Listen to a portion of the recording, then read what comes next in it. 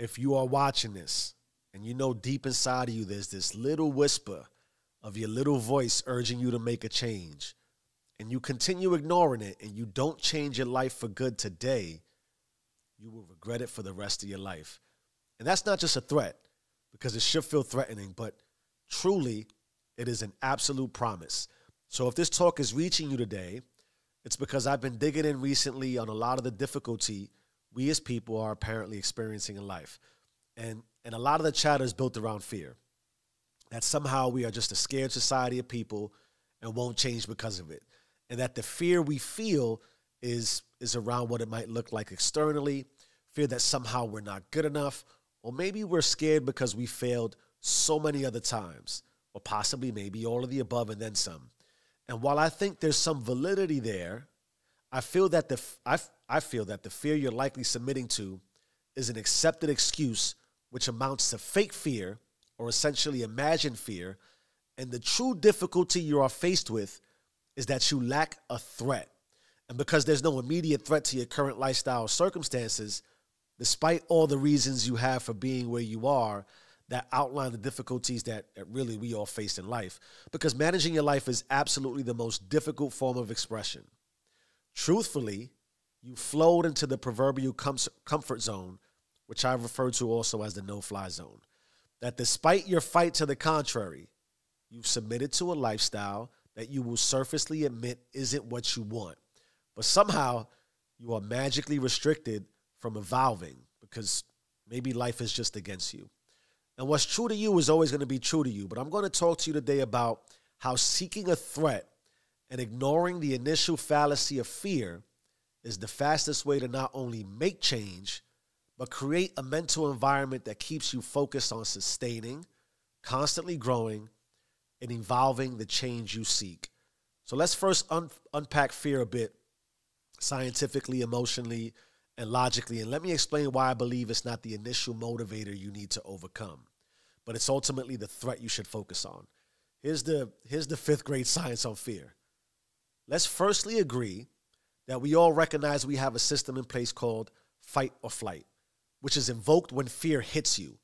That system is an autonomic system, meaning it happens automatically without you consciously or physically trying to do anything. And when fear hits you, you feel the fear? Adrenaline shoots through your body. Heart rate speeds up. Knees start clacking and shaking. And ultimately, you are forced into a fight or flight state. And in that language and expression, I'm pretty sure if you're struggling right now, you are not anywhere near a flight or fight state. You're more comatose than anything. You might think fear is paralyzing you, and that's likely true to an extent. But let's settle that true fear puts you in a status of choosing between fighting or fleeing. Now, here's a story for me that I think will help emphasize this point and that we all likely can relate to in some capacity. Let me first set the table and the scene for you. If you didn't already know, if you don't already follow, a little of my backdrop. I grew up in the projects of the big bad South Bronx.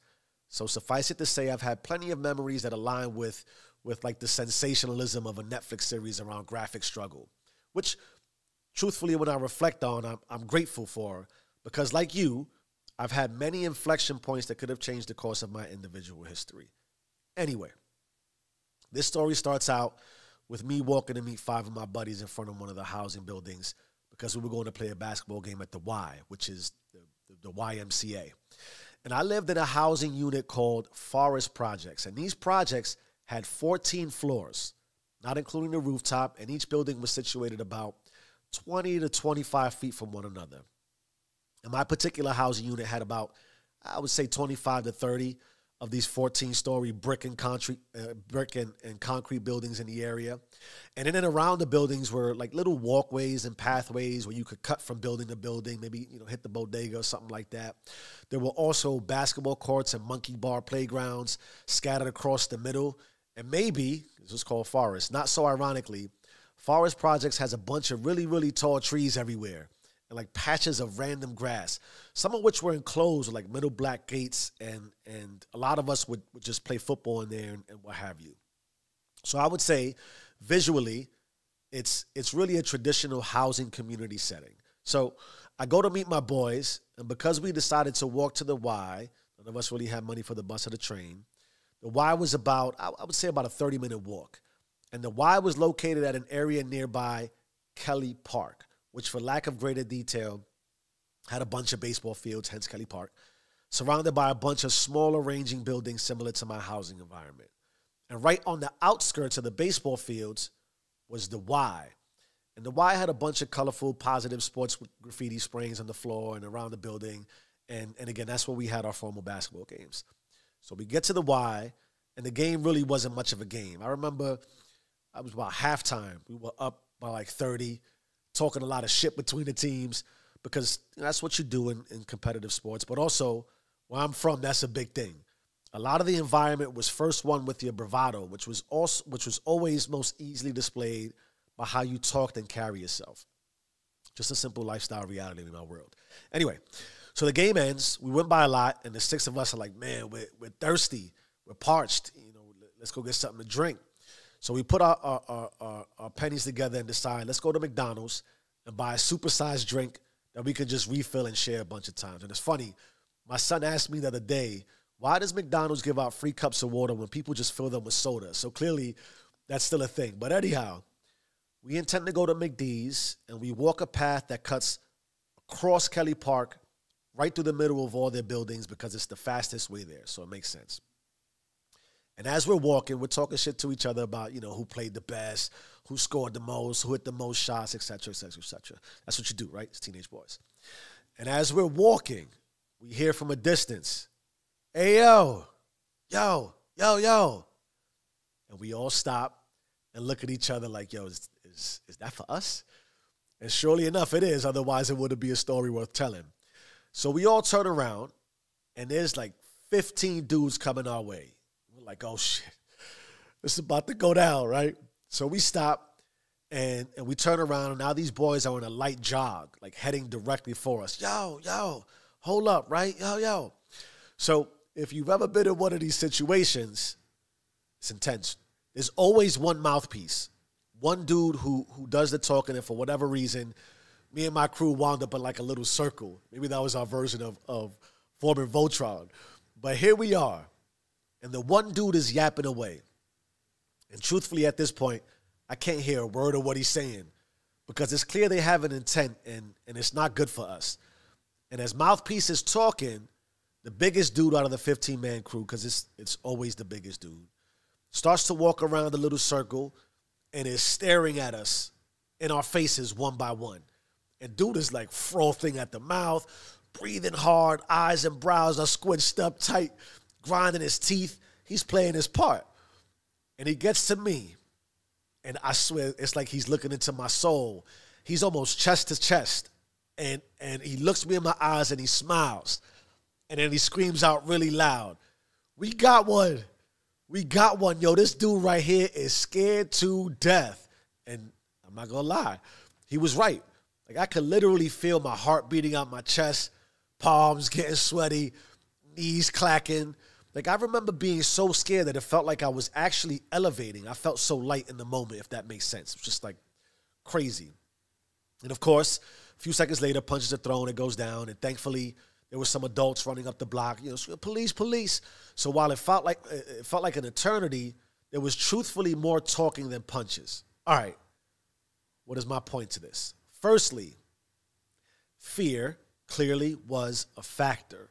But the reality, if you scale this thing back, is that fear wasn't elicited by the threat.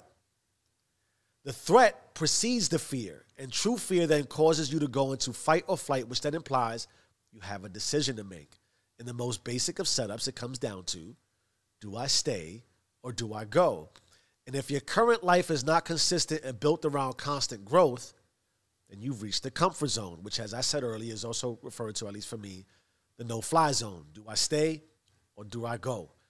This is a moment-to-moment decision you have likely lost sight of, and it's keeping you powerless to expand your world.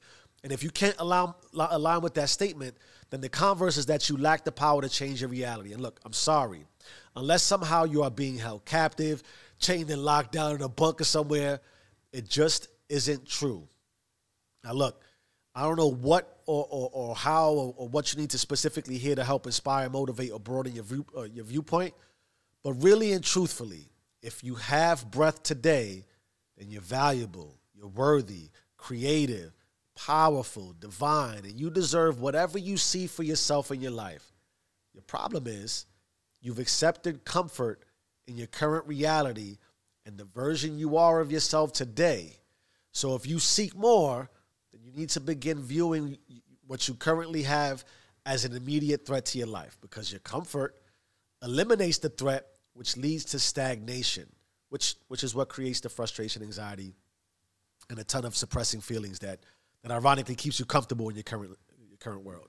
Let me try to explain in some detail. Forget all the goals you see for yourself and have possibly even tried at some point in your life. I believe because of the constant idealistic and superficial validations that are promoted, persuasive, and influential in our culture, we have lost the ability to have clear perspective for growth. In addition, the constant and immediate stimuli offered to us through our vices, screens, apps, gaming, stimulants like alcohol, marijuana, other feel-good drugs we submit to, which is trendy and described to as instant gratification.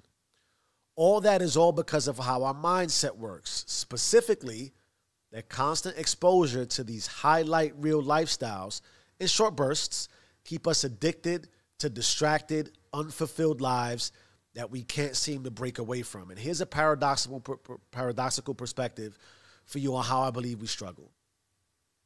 We overlook and dismiss our daily tasks, whatever it is you do every day as mundane, and don't put maximum effort because some of these things could just be like 10 to 15 minutes of our day. So we don't attempt to fix it because we don't see it as that broken because it's only 10 to 15 minutes. Thereby, we lose the long-term implications that even just 10 minutes a day of anything over the course of an actual week, which is 7 days, is 70 minutes. But let's shrink the math to 60 minutes. Anything you do for 60 minutes a week, 10 minutes per day, is an hour. So now that's 4 weeks or 4 hours per month, which over the course of the year is 48 hours, which is 2 full days. Add perspective. For 10 minutes of arguing with your partner or your kids or your boss or hating and demeaning on yourself over and over. And from that perspective, that is what you've built. So that is now what you're comfortable with. And psychologically, your consciousness is now accustomed to that routine, and breaking free from those habits becomes a threat. And you have ceased to see it that way because the threat of growth puts the security of comfort at risk. And you don't truly want that threat in your life. That's the no-fly zone, which if it wasn't clear means that you're not willing to fight. So you stagnate and create a bunch of stories that stop you from making any true progress in your life. Now, let me try to relate to how I leverage this in my life by viewing myself as a threat. Briefly stated, I had a routine where I worked. I've been married for over 15 years now, and my relationship with my wife spans like 25 plus years. I have 2 children, my daughter who is now 14 and my son who is 11. And I was checking all the boxes, providing the way I thought I should, and doing all the things that society tells you should do to try to be fulfilled in life. And then I had what I believe is the ultimate epiphany moment, and I'll relate it to you story-wise. And this is one of those stories that, as I was thinking about it, I hesitate to share because I feel terrible relating in this way. But let me talk about my father, who was almost quite literally never there for me. Didn't contribute in any capacity to my upbringing, yet I learned an immense amount from him. And I'm grateful for the impact he made on my life, even though he wasn't there. And here's why. My father fell into a drug addiction that was really prevalent in the 80s. Pretty much every drug imaginable. So you can start to see where this goes as far as being a present father. Anyhow, it's my 7th birthday, and for some unknown reason, my mother decided to bring me to my father's house, which was really my grandparents' house to celebrate. My father lived with my grandparents. And there were some rules at my grandparents' house that I'll get into in a minute that can leave quite the impression on a young child. But let's get to gift-giving time, right? It's my birthday, getting my gifts. And despite growing up poor, I really didn't lack for material that much, and so I got a Nintendo for my 7th birthday. Included in that was Super Mario Bros. 3, which had come out a couple months prior. And I know, my Mario heads are going, duh, duh, duh, Anyway, like any 7-year-old, I wanted to stay up all night and play, and my grandmother obliged me. But right before my grandmother went to sleep, she sat down next to me and she says, Jared, because Jared's my middle name for those who don't know. And that's also what my family calls me. You just saw my son come out in the background. That's going to stay there. Don't forget to hide your Nintendo and all your games because when you're done. Because you know what will happen, right? And I'm like, yes, Grandma. And she's like, why? I said, because of my father, Grandma. And she's like, yes, your father will see it, take it, and sell it. So hide it. Terrible. Now, I hate repeating this story because I really don't want this to sound like it already sounds, the victim and all the drama that comes along with it. But let me continue on.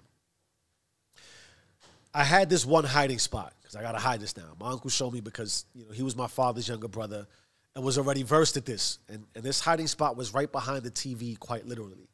And these days we had tube TVs that were really big, and this one was connected to and built into like a wooden box. And behind the TV was a hole. You usually run wires through it, but the hole was big enough where you could kind of stuff things in, and if you reached and slid all the way to the left, you could hide some things and it wouldn't be visible in any way. So now I remember this quite vividly. There was a plastic supermarket bag next to me that I kept right on the side as I was playing my Nintendo. So when I got up, I could carefully wrap the Nintendo inside the plastic bag. So I get done, I wrap it in the bag, I tie the bag really tight, I go behind the TV, I reach behind the TV, slide the bag all the way to the left, and I'm feeling really good about my hiding spot, right? I tuck myself into sleep peacefully and confidently. And I would just wake up and play again in the morning. And I would do this as soon as I woke up, not even brushing my teeth, right back into Mario Brothers. Morning comes, I jump off the sofa because we didn't have enough beds, and I reach behind the TV, no bag, no Nintendo. And my father, of course, is out of the house. It's gone. That sucks. Why do I share this? This is one of the many moments where I've said to myself when I was a kid, if I ever do have kids, I would never, ever steal from them. And on top of that, I will do my best to spoil them. So naturally, what do? I work really hard, got a good job, and yes, my kids are materially spoiled. But here is the lesson I learned of how I realized the threat I am to myself. Over the course of trying to grow my money, I built the habit of unnecessarily either staying out late to drink and have bar dinners, or I would come home late and drink myself to sleep because, life is hard.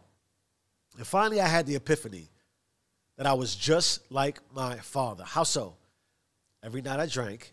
Every night I ignored my family responsibilities. Every time I lost perspective, I performed the egregious act towards my children of stealing time from them.